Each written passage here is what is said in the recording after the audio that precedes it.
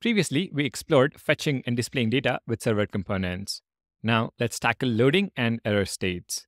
While client components require you to manage these states with separate variables and conditional rendering, server components make this process much cleaner.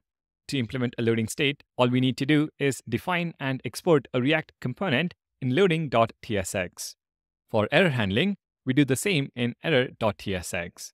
We covered these concepts earlier when discussing routing, but now let's see how they work specifically with data fetching. Let me jump into VS Code and show you how this works.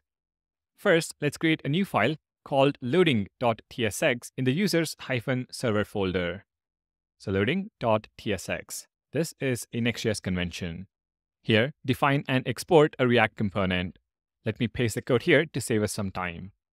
We have export default function, loading page, and this component creates a nice loading spinner using two div tags with Tailwind CSS classes. Since data fetching happens pretty quickly in our example, let's add a deliberate delay to better demo the loading state.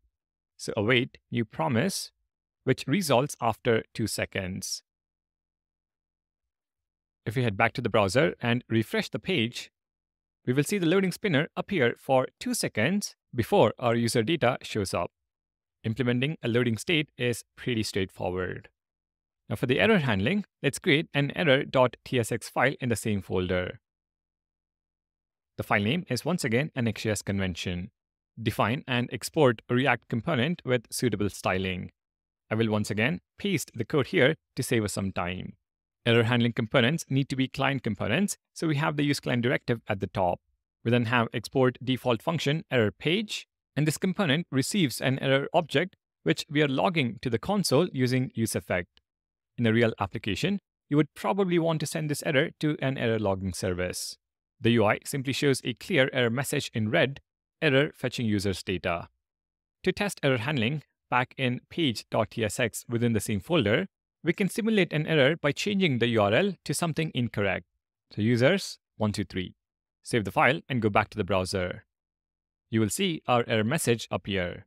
Error fetching users data. We have successfully handled both the loading and error states when fetching data in server components. In summary, to manage data fetching states, add a loading.tsx file with a React component for the loading state, and an error.tsx file with a client component to handle error states. Now that we have understood the fundamentals of data fetching in server components, let's move on to explore 2 common patterns for data fetching. Supporting the channel is free. Please like and subscribe. It helps a lot.